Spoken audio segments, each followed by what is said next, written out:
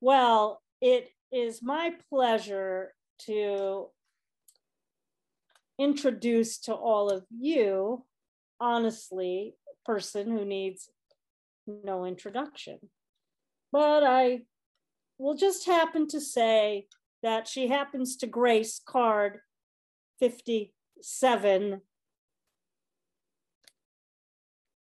She is the intrepid Mary Miriam, co-founder of Headmistress Press, and as edits mentioned earlier today, the Lavender Review. I love this cover. I always have it behind me, but I take up a lot of space, so you don't always see it, but it's always behind me.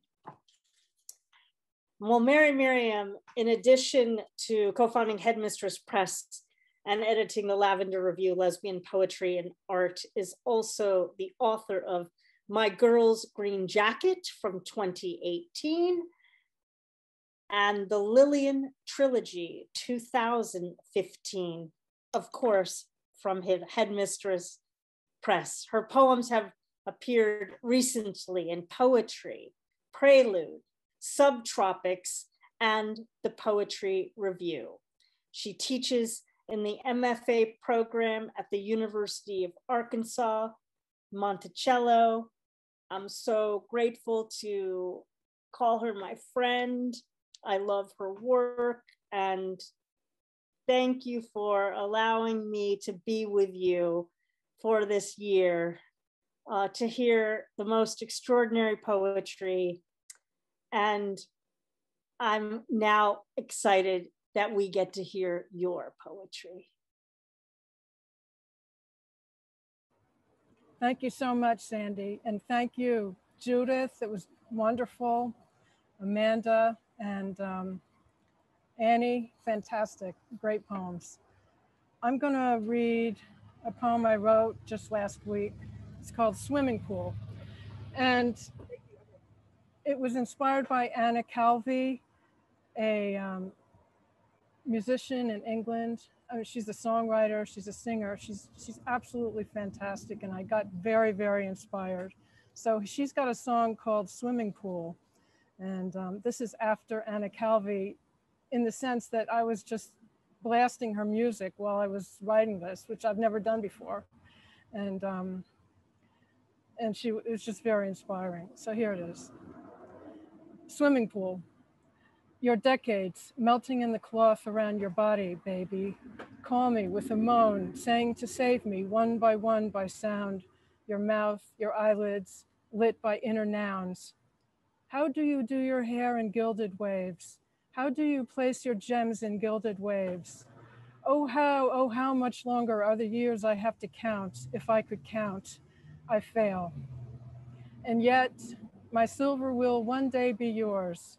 I'll send it by a bird with goddess tails, bright gift, a swift compendium of days, too slow to roost. Desire me. I wait so long my feathered nest flips south of you. Desire me like I desire you. Okay, this next one, I'm gonna screen share.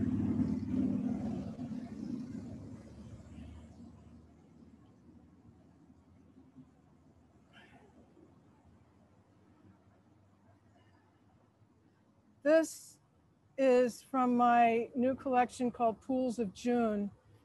And that's coming out from Exot Books on 2222 next February. And the name of this poem is Black Bark.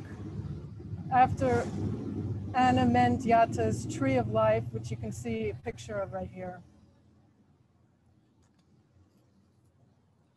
I decided I wanted to be a Black girl. If I couldn't be a Black girl, I'd be a white girl, but I didn't want to be a white girl. I find a tree and drag the bark on my skin, some grasses and earth, until I am black by the sweat of my own skin. I'm caught by a pool and captured and shipped someplace else. It's such a shitty thing they do to me, but it's only the first shitty thing. One shitty thing after another happens. I wonder why the goddess I pray to allows this to happen. I don't know her anymore, and no one knows me anymore. I will not titillate you with sordid confessions nor will I dwell upon the horrors inflicted upon me. Instead, I will eat the black beans of my own skin. It was a dangerous decision to become a Black girl.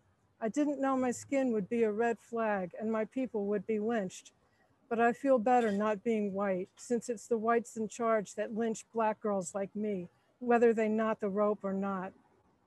Whether or not you know it or not, the tree where they tie the rope is the tree that bathes my Black skin with tree mercy and consolation, so my Black soul wiggles loose from the noose, junks its losses, and slips past them. So, and I just want to say, I remember you, Janice. I love you. It was wonderful working with you, and such a joy to edit and publish your books. And thank you, Judith, for your beautiful presentation. So thank you all for listening.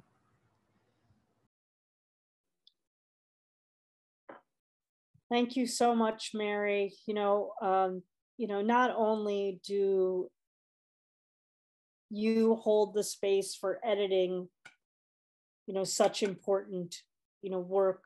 You are a poet and you were an editor and a poet of conscience. And we got to see that glimmer, that glimpse today. And so I very much appreciate you sharing your new work with us. And we look forward to hearing more of it. Always.